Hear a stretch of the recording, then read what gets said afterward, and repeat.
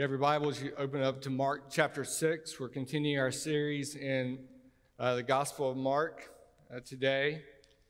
Mark chapter 6. As we continue in our series, our call, whenever we sit under the preaching of God's Word, is for us to hear the Word. So our series this semester is for us to hear the Gospel according to Mark. That's what we're doing. We're listening to receive. Just a couple of weeks ago, we had exposition from Mark chapter 4 on the parable of the sower. The parable of the sower is about the seeds going out onto soil, and good soil and bad soil. And our responsibility this morning is to be good soil, that we might hear and welcome and might experience the fruit of righteousness by God's work in our lives by His Word. We'll be looking in the entire chapter of Mark chapter 6, but as we get started today, I want to just read a portion of the end of the chapter beginning in verse 45. Mark chapter 6, verse 45. Immediately he made his disciples get into the boat and go ahead of him to the other side to Bethsaida. While he dismissed the crowd, he said goodbye to them, and he went away to the mountain to pray. And while in the night the boat was in the middle of the sea, he was alone on the land, and he saw them straining at the oars because the wind was against them. Very early in the morning he came towards them walking on the sea and wanted to pass by them. And when they saw him walking on the sea, they thought it was a ghost, and they cried out because all they saw and were terrified. Immediately he spoke with them and said, "Have courage, it is I. Do not be afraid." Then he got into the boat with them, and the wind ceased, and they were completely astonished because they had not understood about the loaves. Instead, their hearts were hardened. Let's pray. Father in heaven, would you write your word on our hearts? May it be a lamp unto our feet. And even today, may we hear your voice. Would you cultivate our faith? It's in your Son's good name we pray. Amen. Ryan Hutchinson preached the message just a few weeks ago on Mark chapter 4, the parable of the sower. And he and Dr. Aiken and I were having lunch just a couple of weeks before he was to preach, and he was working on his message. And he said, "Guys, can I ask you for some advice? Can I get your help?" I said, "Sure, be glad to help you in any way we can." He said, I've got this passage, it's got all these parables in it, and I don't know how to tie them together. And Dr. Aiken was at the table. I wasn't going to be the first one to speak, so Dr. Aiken jumped right in. He said, "I've got the solution for you." He said, "Just talk fast." I said, "Well, at least you don't have Mark chapter 6. In the middle of the chapter is the beheading of John the Baptist." I said, "But here, how about this? How about if I help you and you help me?" He said, "Okay, what do you have in mind?" I said, "Well, I'll be back with you in a couple of days." So I showed up to his office a few days later with a manuscript in my hand, and I said, "Here's a sermon on Mark chapter 4. He said, "This is great. I was running out of time. Thank you so much." And I looked at him and said, "What do you have for me?" He said, "I've been giving this a lot of thought. I've been thinking hard about how I can help you." He said, "I've got this sermon title, and if you go with my sermon title, it'll write the sermon for you." I said, "Great, what is it?" He said, "Don't lose your head in ministry." So here we go. Don't lose your head in ministry. Have faith by keeping your eyes on Jesus. Mark is writing to the Roman Christians, a group of Christians at the hinge of the first group of Christians to the handing the baton off to the next generation. And he's writing to encourage them, likely in the face of persecution, encourage them to have confidence in the decision that they've made to follow Jesus. Mark tells this story in a breakneck pace. He punctuates the telling of his story with the word immediately, immediately, immediately. Jesus is on a tear of healing across Galilee, onto Jerusalem, and ultimately to the cross. The pace is quick, But there's another sort of literary device in the Gospel of Mark. There are all these questions that are raised, pregnant questions, points of tension that get raised as the story unfolds. And they're not quick answers given, oftentimes not direct answers provided. Sometimes the tension that's raised is left hanging. And we're in the middle of some hanging tension. At the end of Mark chapter 4, you have Jesus in the boat with his disciples. He goes down into the bow of the boat to sleep. And there's a storm that night, and the disciples begin to fear that they're going to capsize the boat's going to capsize and they're going to be lost at sea. They go down and wake him up and say, "How can you sleep in the middle of all of this?" He steps up to the top of the boat and he says, "Peace, be still." And in a moment, the storm is gone. And they look at each other and say, "Who is this?"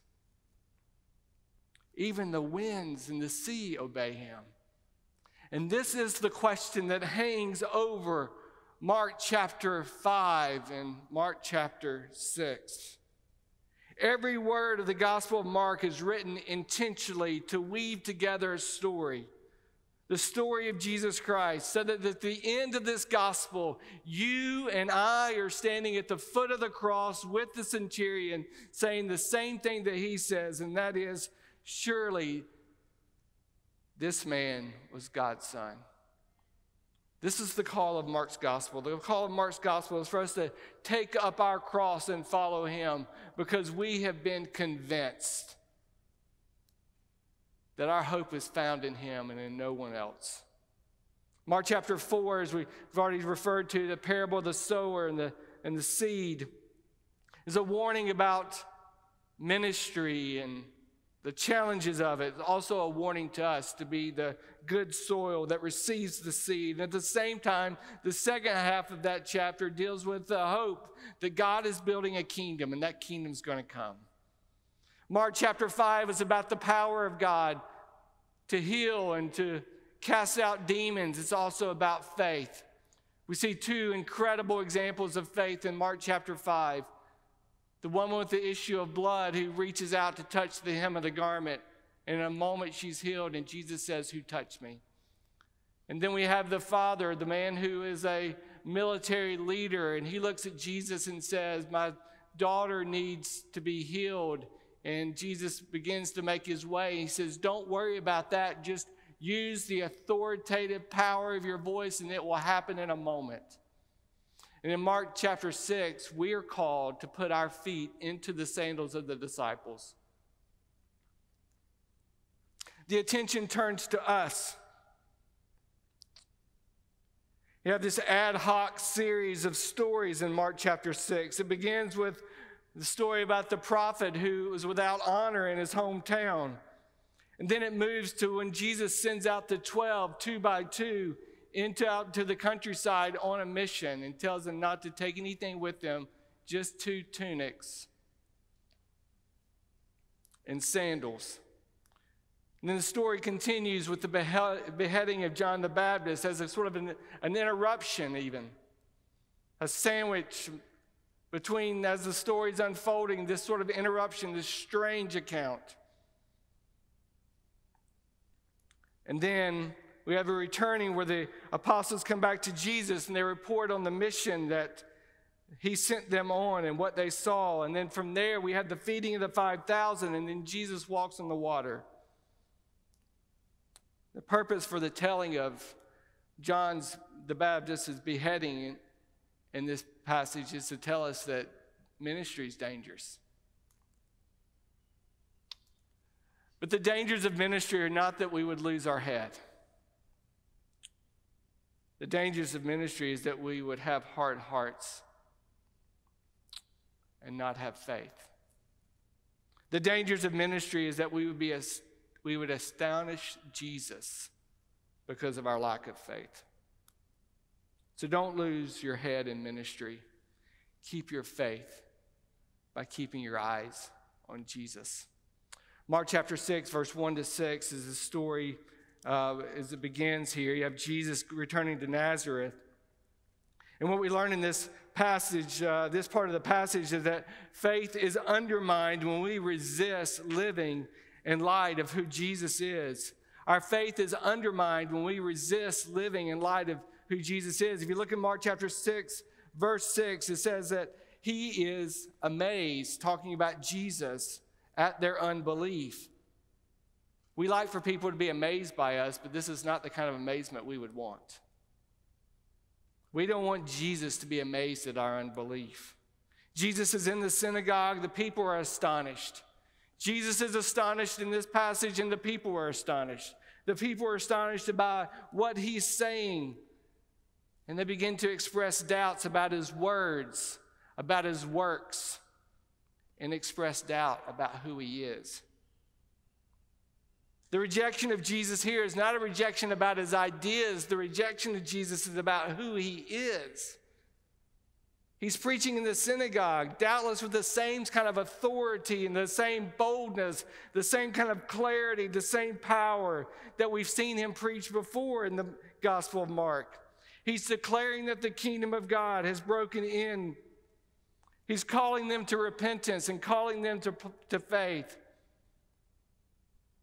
He's striking, preaching, provocative, preaching, unsettling, preaching. And the crowd begins to wrestle with the authoritative nature of his word and his mighty acts. You can hear the chatter. Maybe the Pharisees were right. Is he doing these by the prince of the demons? By the devil does he cast out these demons? You see the questions that they're asking here. In Mark chapter 6, verse 2, when the Sabbath came, they began to teach in the synagogue. Many heard what he was saying. They were astonished. Where did this man get these things, they said. What is this wisdom that he has been given to him? How does he do these miracles performed by his hands? And they don't stop there. The hostility continues, not just by what he's saying and what he's doing, but the hostility continues about who he is. They attempt to validate their hostility by raising questions about who he is, demeaning him. Isn't this the carpenter? I mean, he's a menial laborer. This is not the material of a Messiah. Then it continues in the juicy tidbits of, isn't this the son of Mary? I don't even give him enough credit to call him by his father's name. It would have been uncommon in that day for anyone to be referred by the name of their mom and not the name of their father. They took offense at him. How dare this local nobody assume such airs? He may have been able to swindle those pushovers down in Capernaum, but he can't waltz in here and talk to us that way. I mean, we know his brothers and sisters. We watched him grow up. Our kids played with him. We know his family. We're not buying this. You see, they had no grid for the answers to the questions that they raised. Where did he learn these things? He didn't learn them. He received them from his Father.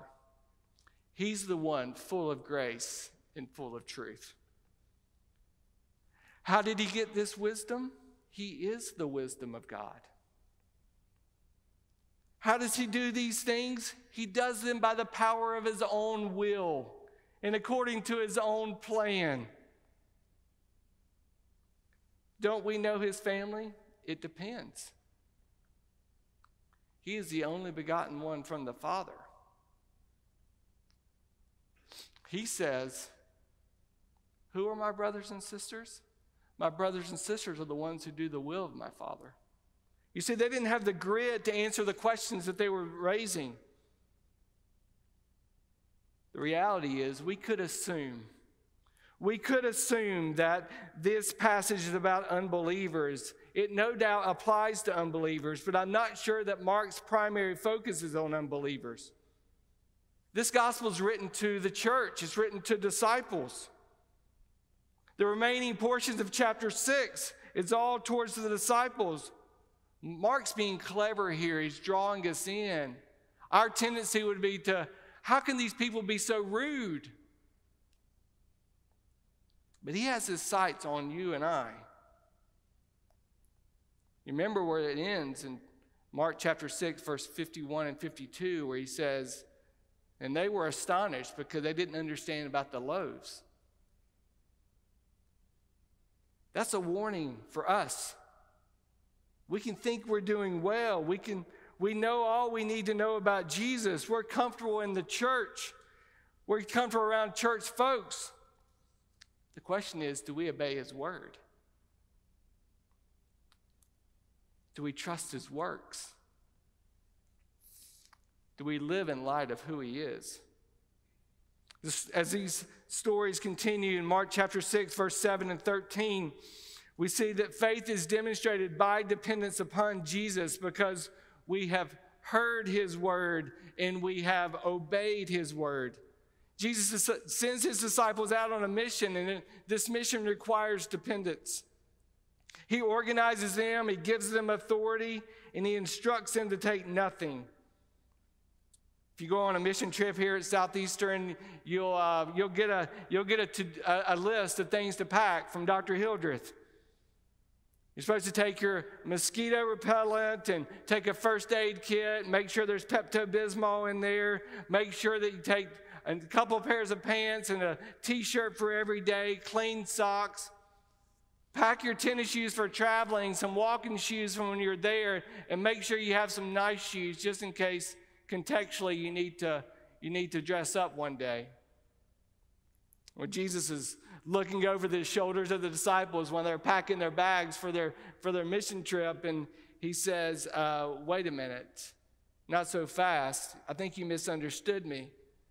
I don't want you to pack all that stuff. Just 2 shirts and sandals. A couple of shirts and flip-flops. You don't need a roller bag, just get a backpack. You're going to go under my authority with my message, and I'm going to provide. And that's what happens here. He sends them out with his authority. Look with me in verse 7. He summoned the 12 and began to send them out in pairs, and he gave them authority over the unclean spirits. He sends them out by his authority. That means there's no negotiation. There's no talk about whether we go or not. He sends us, we go. But he also sends us with his authority. And that's part of the provision. Keys of the kingdom, the power of the gospel, empowered by the Spirit. We go under his authority and we go with his authority. It's a delegated authority, and this is both to humble the overconfident. The mission that he sends you and I on, he doesn't send us on because we're sufficient for it, but because he's sufficient for it. And to assure the timid and the weak. The mission he sends you on, timid one, he doesn't send you on it because he thinks you're sufficient for it. He's sufficient for it. We go out with his authority, under his authority. We go out to proclaim the message of repentance. And we go out completely dependent upon him. He says, don't pack food, couple of tunics, sandals, go out. Wherever you go, find a place to stay and stay there until you leave. The message is clear here. The application is clear. We depend on Jesus when we're sent by him on his mission. I like to do things with my hands. I like to build things, and the reason I like to build things is because I get it in my mind's eye. I get an idea of what I want to see, and I want to see it happen. So I go get the materials that I need to build.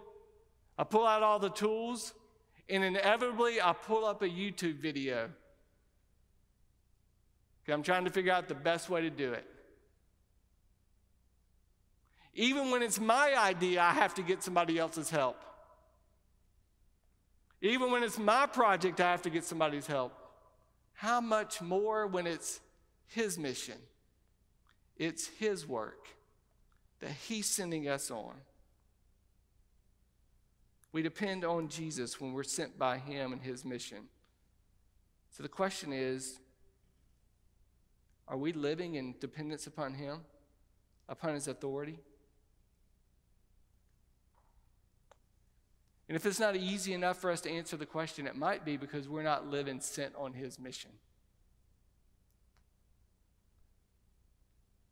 Is your agenda day in and day out your agenda, or is it his agenda for you?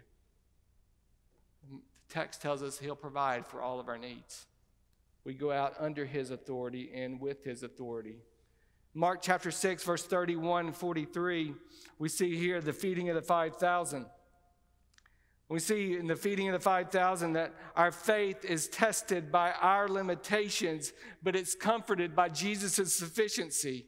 There's two themes here, that the faith of the disciples begins to stall, but Jesus' provisions remain. And their faith is renewed with assurance of Jesus' provision. The Bible doesn't shrink back when it's telling this story about our own weaknesses. Look with me in verse 35. When it drew late, his disciples approached him and said, "The place is deserted. It's already late. Send them away so that they can go into the surrounding countrysides and villages to buy themselves something to eat." And then down in verse 38, he asked them, "How many loaves do you have? Go and see." Well, when they found out, they said, 5 and 2 fish. The passage makes it abundantly clear that the disciples were not sufficient to provide for the people.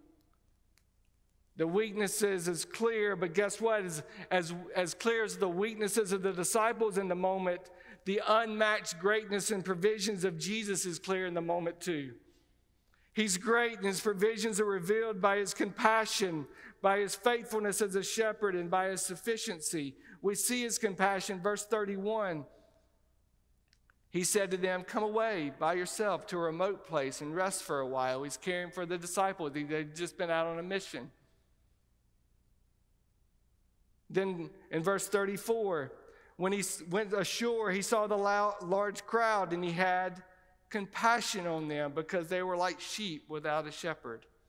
And then verse 37, "You give them something to eat," he responded. And they said to him, "Should we go and buy 200 denarii worthy of bread? Give them something to eat." He said, "How many do you have?" And then he instructed them to have all the people sit down. He was going to provide for them. And we see his sufficiency and his compassion, but we also see his sufficiency and his faithfulness as a shepherd. In verse 34, it says, when he went to shore, he saw a large crowd, and he had compassion on them because they were like sheep without a shepherd. And then he began to teach them many things. This is a powerful phrase, to be sure, and it's got an important Old Testament backdrop. And I am running out of time, so I have to do this quickly. It's first used in the scriptures in Numbers 27, verse 17.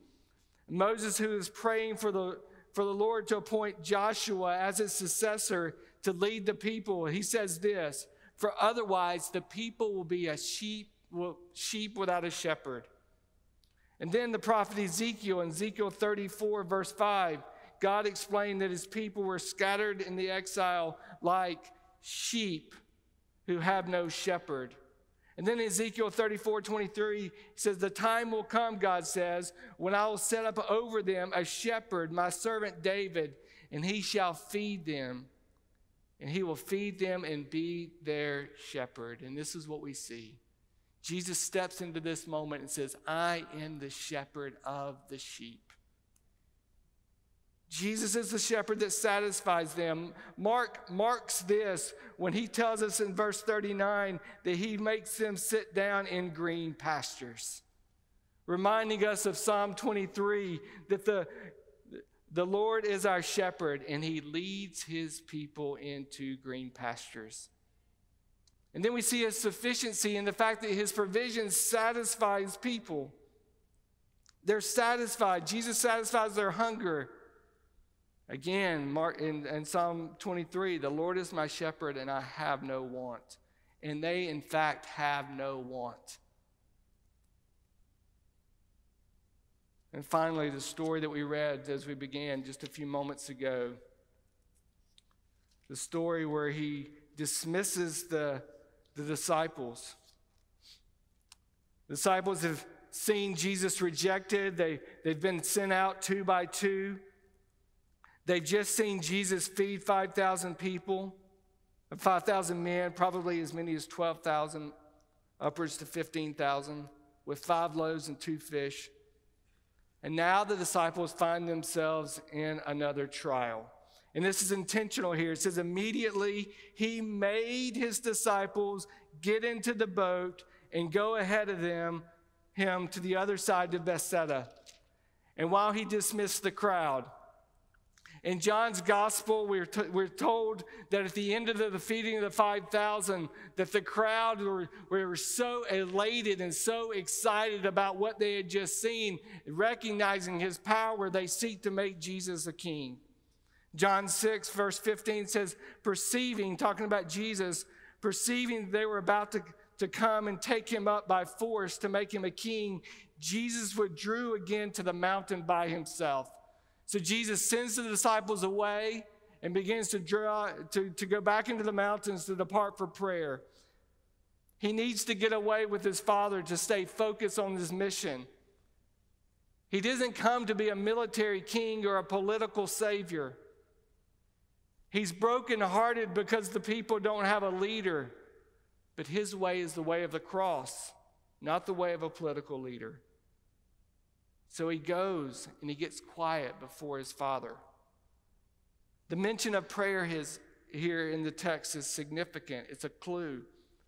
3 times in Mark's gospel, Jesus prays. He prays in Mark chapter 1, verse 35, Mark chapter 6, verse 45, and then in Mark chapter 14, 35 through 39. And in each of the prayers, we have a common scenario.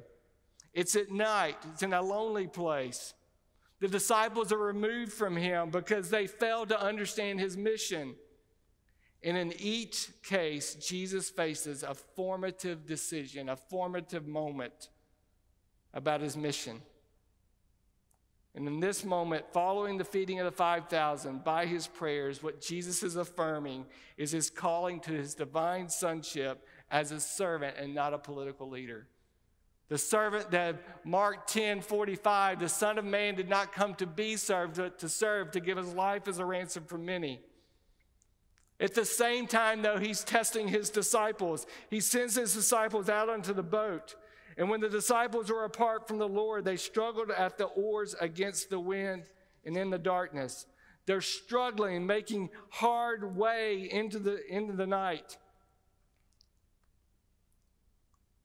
The disciples are struggling against the wind at night in the Sea of Galilee. Much of our lives are just like this.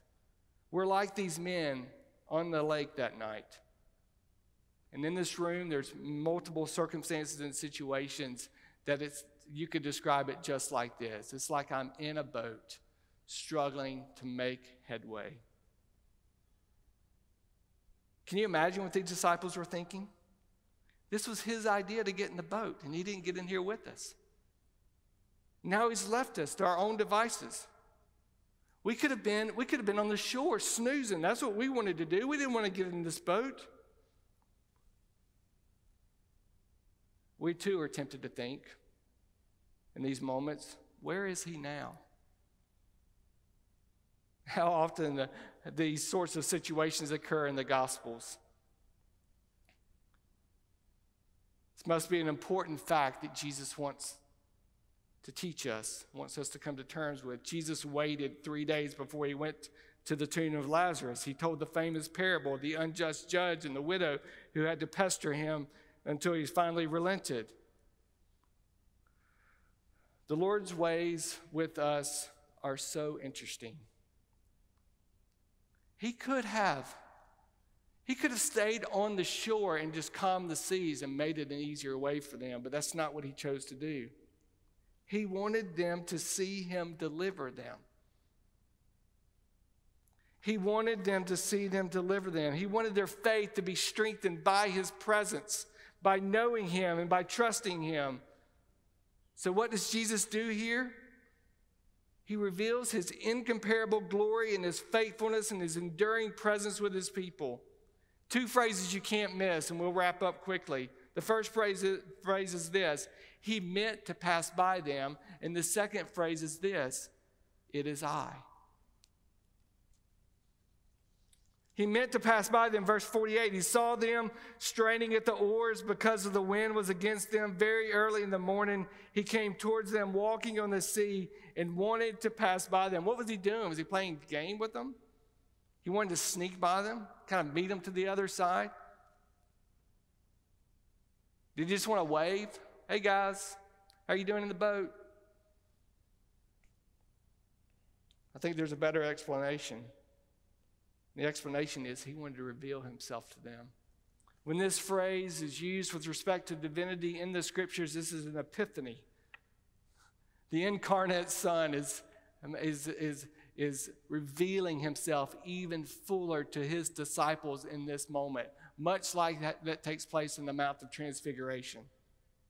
This is the deliberate moment of Jesus to identify his deity. This is like what God does with Moses in the Exodus when Moses hides in the cleft of the rock and God passes by to reveal his loving kindness and his patience and his goodness to them. Jesus is walking by to reveal to the disciples who he is. He passes by his disciples so that they may see him. Jesus comes to reveal his glory. Jesus is revealing his transcendent majesty to these disciples in order to assure them. He displays his identity that they may know and marvel and trust him. And this is why he says, it is I, fear not. This also is expression, is the echo of the Exodus. Moses at the burning bush. Who do I say sent me? I am sent me. This is exactly what Jesus is saying here. I am. It is I. This is not merely a successor of Moses like Joshua. This is not just another shepherd for the sheep. This is God himself. And he's wanting the disciples to see him for who he is, the chief shepherd, the one who parted the Red Seas, is walking on the water. And Jesus is revealing his glory for their faith and for ours. Jesus is saying here to them, the most important thing about your ministry is that you go forward with me. And he's already and he promises to us that he will do that when he sends us out. Lo, I will be with you always to the end. In closing, let us remember this. We're never out of his sight. And when he is with us, we are never to be afraid. Yes, we know his presence when we know our insufficiencies for what he's called us to do. But in his presence, we have faith. Yes, we take our eyes off of Jesus, but guess what? He never takes his eyes off us. Yes, we forget sometimes our confession, but he never forgets us. Jeremiah in the book of Lamentations, chapter 3, verse 22 to 24, he says, because the Lord's faithful love, we do not perish, for his mercies never end. They're new every morning. Great is your faithfulness. I say, the Lord is my portion. Therefore, I will put my hope in him. And these new mercies every morning, the new mercies are not fresh baked bread on the counter when we wake up. The new mercies are his presence in our lives and his power at work in us. He says, it's the Lord is my portion. Therefore, I'll put my hope in him. So, when we wake up in the morning and our first thought of God is, he's saying, it is I. When we open up the scriptures and we read his scriptures, he's saying, it is I. When a friend speaks the gospel into your life in a challenging circumstance or a challenging situation, Jesus is passing by. It is I. When you face the headwinds of life and God doesn't disappoint, he's passing by. It is I. And my prayer for us, even in this hour, is that we have seen and heard. It is I. Do not be afraid. Let's pray. Father in heaven, I thank you for your word, and I thank you for your presence. May you build our faith in the knowledge of you and that we see you. In your Son's good name we pray. Amen.